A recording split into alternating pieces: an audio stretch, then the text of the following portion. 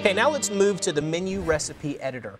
Now you saw just a few seconds ago we pulled some items into inventory, we received them, we created a purchase order, received them, pulled them into inventory, and now what we're going to do is we're going to go to Setup, Inventory Setup, Menu Recipe Editor.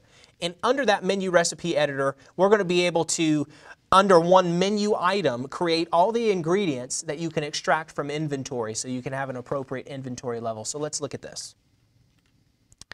So we have everything here. What basically we need to do, this will help out a lot, is let's choose an item. Now, granted, we had already purchased all the inventory items for this item, so this is what we're going to do, is we're going to start attaching ingredients to this item. So let's look at the chicken breast random,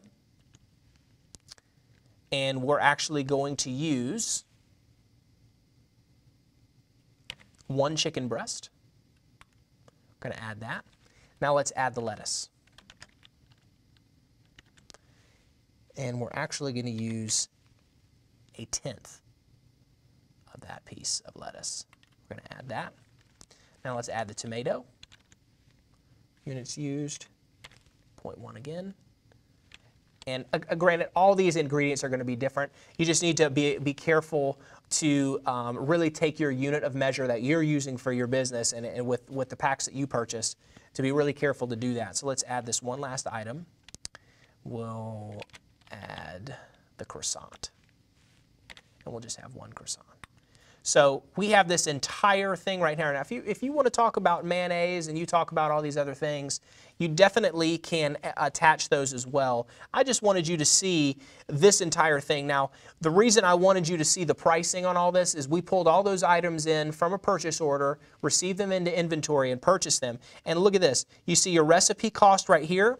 You have your minimum retail, which is right here, and your current retail, which is what you're charging. So you can really keep a very tight grip on your margins and on your pricing here, and you can update the price. So that's that recipe cost average that we were talking earlier. So new items that you've pulled into inventory, because you're going to create this one time. Okay, you're going to create this. Now you may edit the sandwich however many times you want, but you're going to create this one time.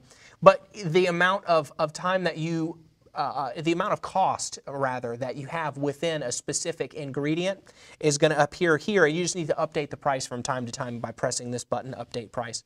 This minimum retail, that's just the minimum that you need to really maintain the margin that we have set default in the system. And then current retail is $9.95, as we discussed. So you can see that we've got this recipe editor right here. And we could sell a sandwich, and it would deplete these specific amounts from inventory. So that's a pretty comprehensive approach to reducing inventory with the menu recipe editor.